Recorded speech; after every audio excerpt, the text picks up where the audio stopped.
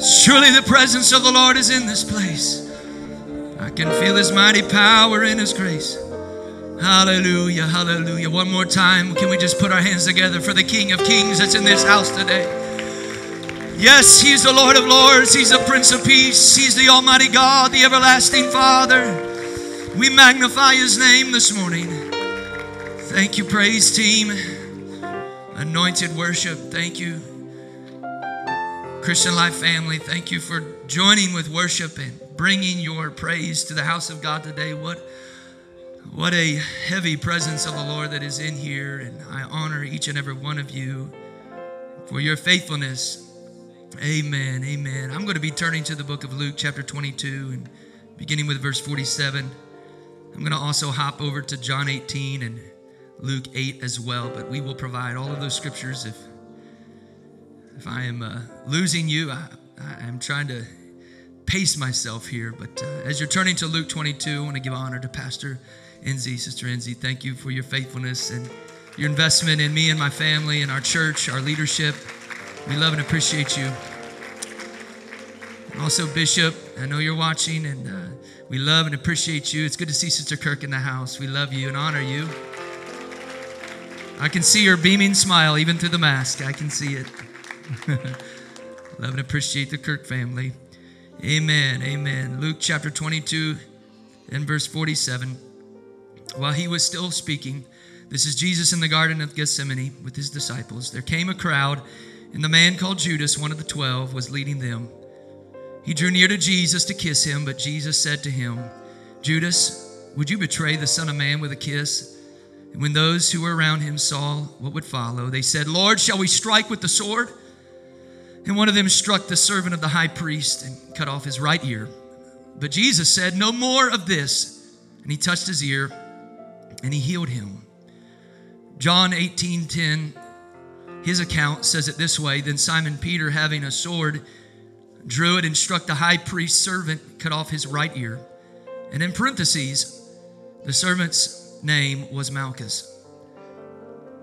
And then finally, Luke chapter 8, verse 18. So pay attention to how you hear. To those who listen to my teaching, more understanding will be given. But for those who are not listening, even what they think they understand will be taken away from them. So pay attention to how you hear. Not just what you hear, but how you are posturing yourself to hear what God has to say to you this morning. Would you help me pray over our hearts and our minds to receive this word with gladness? Lord, we thank you for this amazing atmosphere of worship. Thank you for the faith and expectation as displayed by the people of God. We thank you for their faithfulness. Lord, I ask this morning that you would release your word over us, Father. In the name of Jesus, to him that has the ability to hear, let us hear what the Spirit has to say to the church this morning, in this day, in this hour, in this year of 2020. What do you want to speak to us? What directives do you have for us?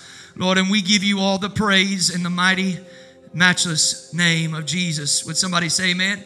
Amen. You may be seated. God bless you this morning. A story is said to be made up of 5 basic components: the characters, the setting, the plot, a conflict, and a resolution. In terms of the characters, there are 2 types, major and minor.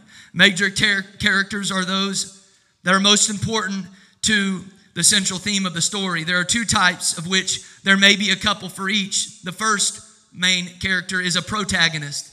This is the main character around which the whole story revolves. The decisions made by this character will be affected by a conflict from within or externally through another character, nature, technology, society, or fate. Then you have on the other side, you have the antagonist. This character or group of characters causes the conflict for the protagonist. And then you have what are called minor characters. These are those characters in the story that are not as important as the major characters, but they still play a large part in the story. Their actions help drive the story forward. They may impact the decisions that the protagonist or the antagonist make, either helping or interfering with the conflict. So as we peer into the events of this story in Luke and in John, and in fact in all the Gospels, you can find an account of this story. In the events leading up to the crucifixion of Jesus, we are met with several different kinds of characters, all of which play roles of various degrees. It's easy to understand why you would want to sit down with someone like Simon Peter, let's say, and ask him about his experience that fateful night when he pulled his sword from its sheath and sliced the ear from the head of a soldier, to then watch Jesus pick it up and reattach it in a moment. Or to sit down with Judas, perhaps, the man who betrayed Jesus with a kiss, and then watched as he was carried off as a lamb led to the slaughter. More than that, though, I'm curious this morning about the perspective of a different man, another man, a man of obscurity, a minor character, if you will. And though his account is mentioned in all four Gospels, his name is identified merely as an afterthought in the book of John chapter 18 that we read this morning, some 50 years after the events surrounding the crucifixion. You might say he was a man caught in the middle of a bad situation. Some would even say that he was in the wrong place at the wrong time. But I would propose to you that this inconspicuous figure found himself right where his misfortune could meet the miracle worker. His misfortune could meet face to face with the miracle worker. The Bible is full of these kinds of characters, and oftentimes they're some of the more intriguing and insightful characters in Scripture. You see, not everyone occupies the space in Scripture quite like a Moses or a King David or an Apostle Paul. Some simply reside in the background until providence ushers them to the forefront of the scene. That happens to be the case with our guy, Malchus. So today I bring to you a message for Malchus. A message for Malchus. I'll be honest, church, I'm reaching for somebody this morning. I'm reaching for the Malchus in the congregation this morning. I'm reaching for you, Malchus. If you're watching online this morning, I'm reaching to you. I'm reaching for you. The Spirit of God is beckoning you. It's not just me. It's the Spirit that's speaking through me, that's trying to grip your heart and trying to tug on your heartstrings this morning, Malchus. So with that, I have a message for you. Who was this Malchus? The Bible said that he was a bondservant, meaning he didn't get paid to do the dirty work. But he was a special deputy, if you will. He was a trusted servant of Caiaphas, so he had some kind of credibility built up with Caiaphas, the high priest. In fact, so much so that he was sent out to fulfill certain tasks and then report back to the high priest. And by all historical accounts, Malchus likely knew of this Jesus prior to the Garden of Gethsemane moment.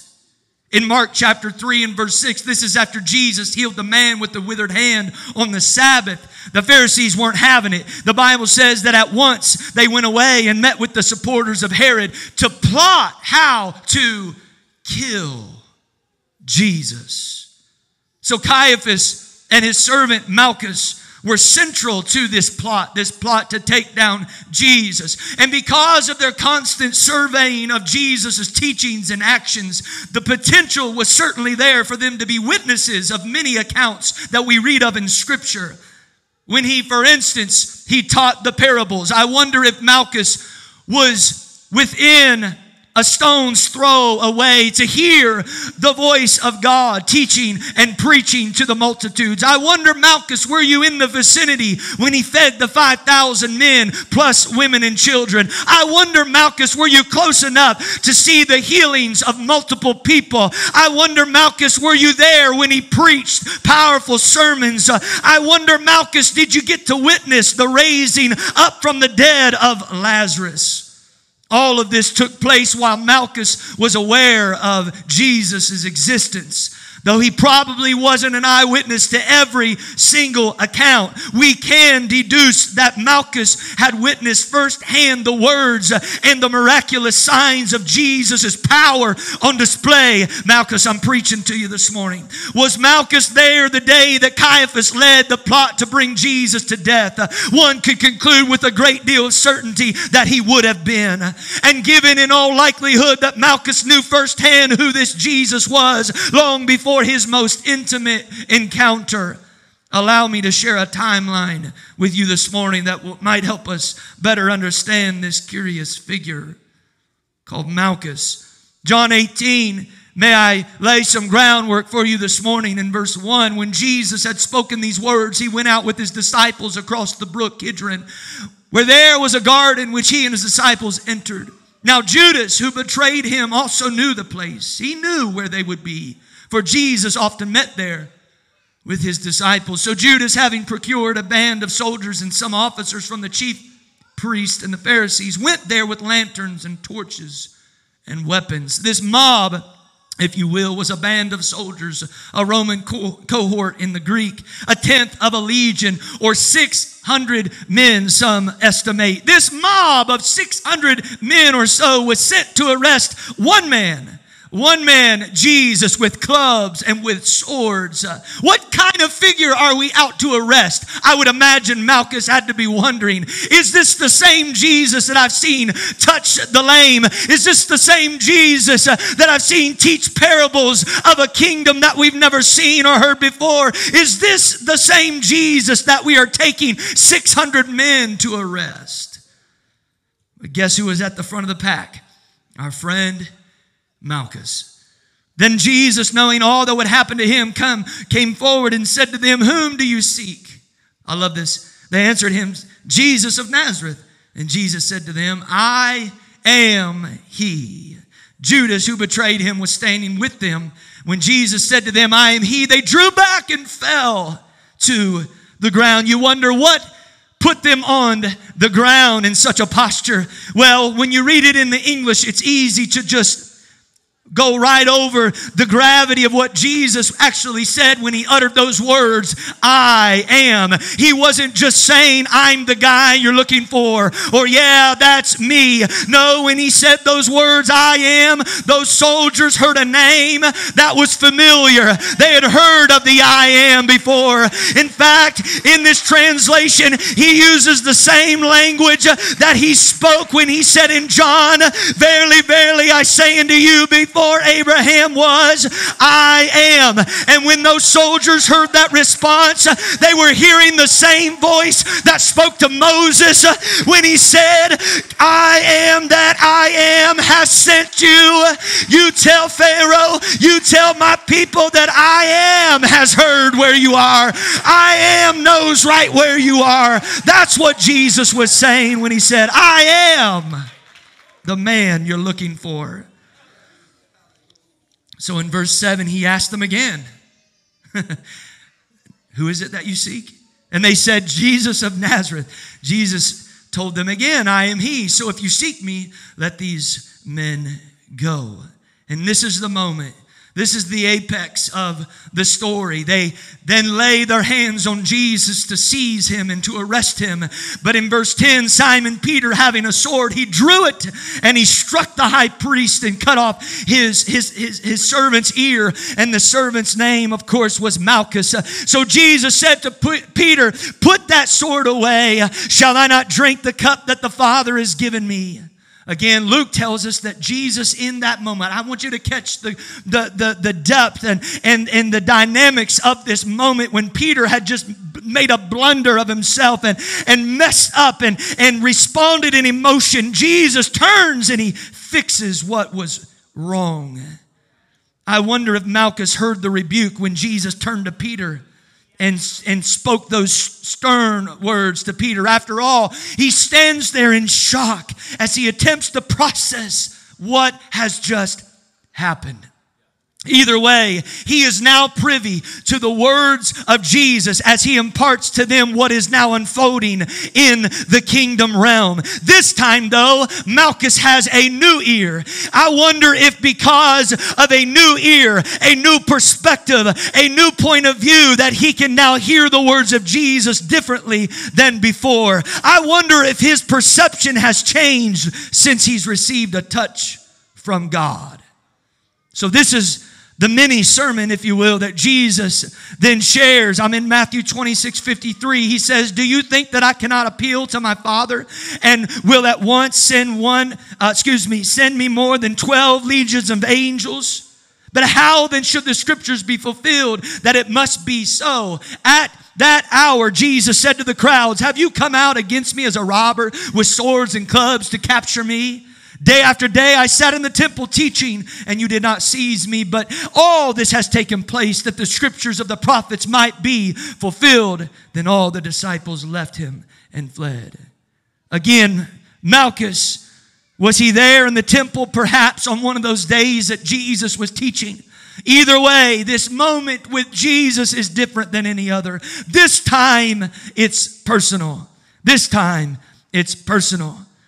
So they transport Jesus to the trial. I don't know if at this point, if Malchus is still at the front of the pack, or maybe he's lagging behind because he's still in shock over what just took place.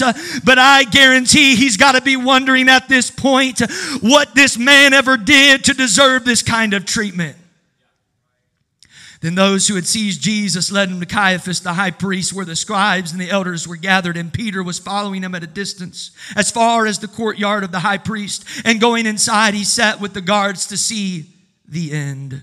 Now the chief priests and the whole council were seeking false testimony against Jesus, that they might put him to death. But they found none, though many false witnesses came forward.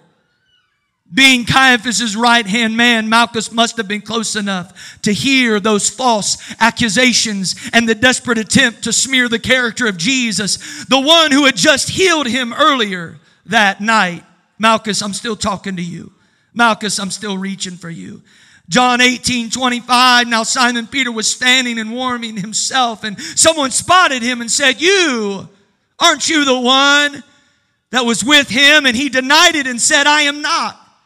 One of the servants of the high priest, a relative of the man whose ear Peter had cut off, said, did I not see you in the garden with him? Peter again denied it. And at that moment, the rooster crowed. Church, I want you to imagine with me the weight and the gravity of this moment.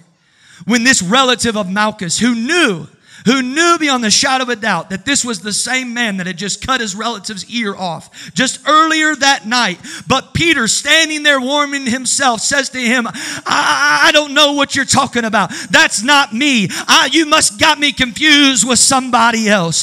Don't you think that this denial by Peter to the face of Malchus's relative nonetheless made it back around to Malchus? That you got people closest to Jesus that are now denying him, that will not own up to their association with him. What is it with this Jesus? How do I reconcile all that has happened in the last few hours? Something isn't right. Something isn't right. So, church, I'm going to do something a little different this morning. I want to take you with me on a visit to Malchus the morning after his arrest, the morning after the trial. If it were even possible, I don't want to shoot him a text, as easy, convenient as that would be. I don't want to send him an email. I'm not going to just tag him on a Facebook post or even forward him a podcast, one of my favorite messages. No, I want to sit down with Malchus. I want to look him in the eyes the morning after the night that he had this encounter with Jesus. I want to look him face to face, and I want to deliver this message to him personally. So come with me as we sit with this inconspicuous figure that had an encounter with God Almighty. Number one, Malchus. Don't judge Jesus strictly on the character of some of his followers. Last night, Peter, he was foolish. He let his emotions get the best of him.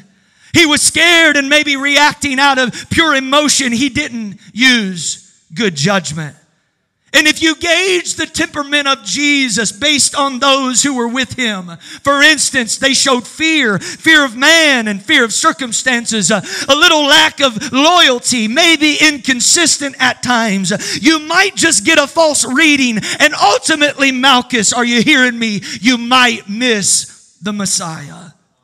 Jesus, he's got a lot of work to do with Peter. Yeah, he does. And because he loves him so much, because he loves me so much, he's going to forgive us. But last night was not his best showing. But think for a moment, Malchus. Think about what you saw with your own eyes last night. When you were coming as the enemy of Jesus to arrest him, and you saw his disciples scatter in fear, there was a hand that reached for you. A hand that was extended to you. A hand of mercy. A hand of compassion reached for you. As Jesus said after healing you, you were complicit in the hour of darkness, Malchus. Yeah, you took part in the evil thing. Yet his hand of redemption was reaching for you in that moment, Malchus. And I understand that you should be able to look at his disciples, look at his people and his followers for answers and what God looks like. But Scripture tells us in Romans chapter 3, and I know, Malchus, you've not read it yet, but Romans 3:23 says, for everyone has sinned. We all fall short of God's glorious standard. Yes, Peter and the disciples, they're going to do a great job. They're going to get their act together. They're going to point people to Jesus. But Malchus, don't miss the Messiah because of a lapse of judgment on the part of his people. Malchus, do you hear me? Malchus, are you listening? How you listen. Number 2, Malchus, go back and revisit everything you've experienced. You've witnessed Jesus firsthand for a couple years now, potentially, and you've seen and heard of his kingdom before. But I challenge you, Malchus, to stop right now. Stop in your tracks. Go back and listen to those messages again. But this time with your new ear. This time with your new perspective. Go back and rewind and replay those messages again. Perhaps you're going to hear it in a different light. Perhaps you're going to see him in a different light.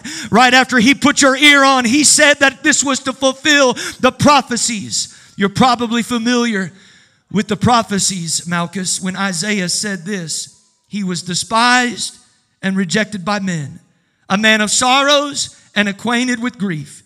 And as one from whom men hide their faces, he was despised, and we esteemed him not. Surely he has borne our griefs and carried our sorrows. Yet we esteemed him stricken, smitten by God, and afflicted. But he was pierced for our transgressions. Somebody think about this right now. He was pierced for our transgressions. He was crushed for our iniquities.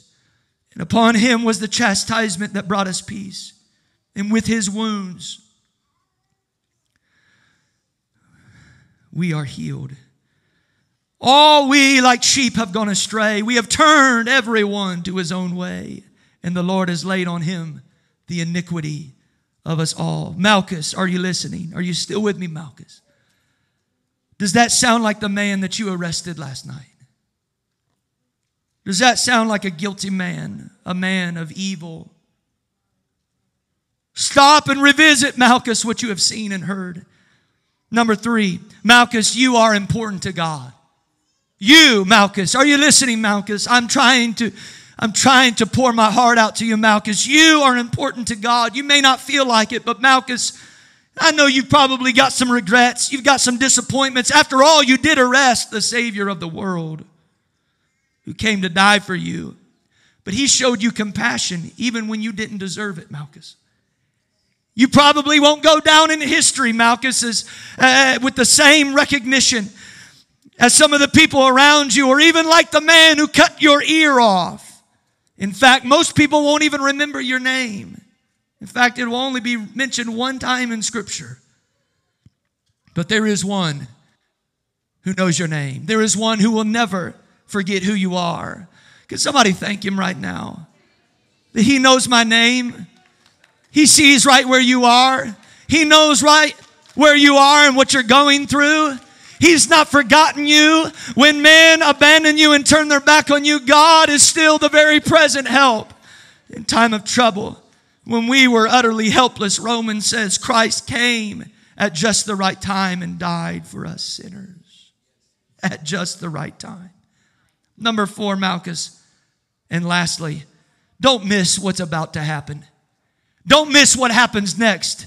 Because here in just a few hours, there's something's going to take place that's going to change the trajectory of mankind. You know the prophecies, Malchus, of the Lamb of God who would take away the sins of the world. That's the same man that you had an encounter with last night. Do you remember when those false accusers took issue with his words? And he said if he would destroy the temple, he could raise it up in 3 days. But let me explain, Malchus, that's not what he meant literally. He said, if I were to go and die for you, he said, don't worry, because in 3 days I will rise again with victory in my hands, with all power in my hands. These things, Malchus, are supposed to happen, so don't miss it. It's supposed to happen for a reason. And if they do, you will know that this is the true Messiah. It was God in Christ reconciling the world unto himself.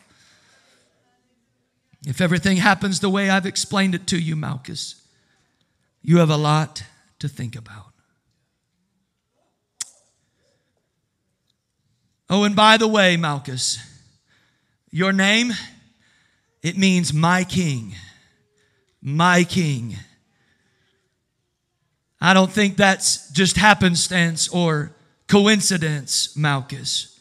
I know, Malchus, that your allegiance has been to Caiaphas. But right now, you have an opportunity to make a change.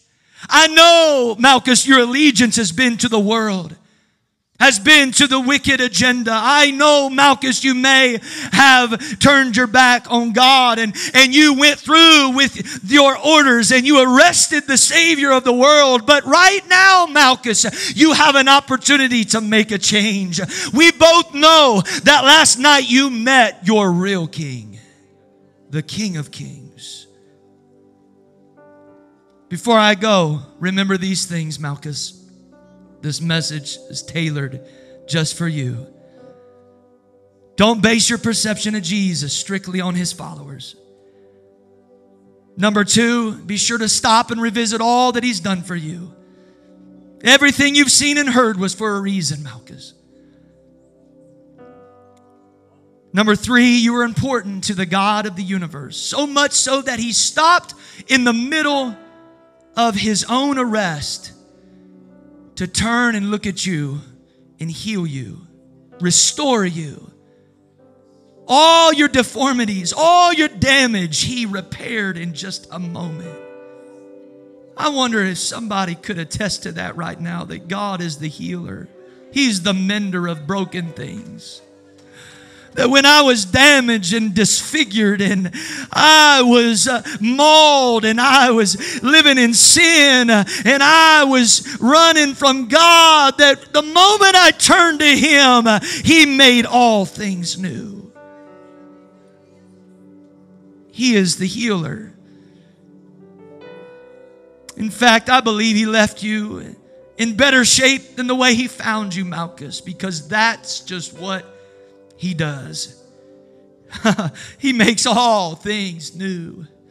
And finally, don't miss what's about to happen, Malchus. It has the ability to change your life forever. It can change your family. I'm talking to a Malchus right now. You have a family that's depending on your decision making. You have a family, Malchus, that's waiting for you to be assertive and say, you know what, as for me and my house, we will serve the Lord. No more playing games. No more running on God. I'm here to make up a decisive choice right now that God shall be the Lord of my life. He's going to be my master. He's going to be my Savior. I depend on him. I need him. Can't live without him. So this message, yes, it may be for a Malchus, but I think each of us could say this message is for me. Maybe you are Malchus standing in a place of decision. Can I tell you that God knows your name? God sees you where you are in that valley of decision between a rock and a hard place. Can I tell you, Malchus, that God has not forgotten who you are and what you were created to be. God has not forgotten the dreams and the visions and the promises and the prophecies that were spoken over you. Today you've been given a chance to make a change. Your trajectory can change altogether today. So pay attention to how you hear, Malchus. Luke says in chapter 6, but the one who hears my words and does not put them into practice. Malchus, if you're going to hear anything, hear this right now. It's like a man who built a house on the ground without a foundation. The moment the torrent struck that house, it collapsed and its destruction was complete.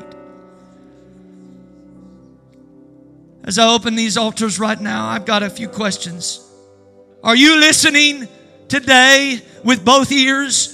Or do you have one turned to the world while you're trying to appease God with the other? I wonder, as the Bible says, though no man can serve two masters, I wonder if you've just gotten so accustomed to listening to the world, so much so that it's got your attention and it's pulling you farther from God. It's pulling you away from the plan of God for your life. Maybe you've got one ear in the dirt and you can't fully comprehend what God is trying to say to you. What voices are you allowing to influence you to determine your path and your course of action? I wonder right now, church, I'm reaching for a Malchus. I'm reaching for somebody who needs this word today. And if you don't need it today, rest assured you're going to need it someday. It's so easy to judge God's character based on the faults and the failures of His people because I've got news. We all get it wrong, but God is still perfect in all of His ways. And thanks be to God that He extends His grace to you and to me, and He gives us a second chance. I wonder, Malchus, do you hear me right now? I wonder, Malchus, if you can look beyond your disappointment, look beyond your shame and your guilt and your regrets and say, God, I need you. I don't want to miss the Messiah because of a moment. Oh, I wonder, Malchus, could you just meet me in the altar, Malchus? Could you just meet me at the feet of Jesus right now? Because what He did on Calvary is for you. What He did at the cross was for you, Malchus. He took all your guilt and your shame and He bore it on His back. And He said, I will give you rest. All you who are weary and heavy laden. Are you weary? Are you laden with guilt and shame? I wonder right now, if there's somebody who needs this word, let me remind you that He knows your name. He sees right where you are. He knows what you're going through. He knows the questions you've got in your mind and you cannot seem to escape the turmoil. Oh, He walks with me and He talks with me. Oh, how He talks with me.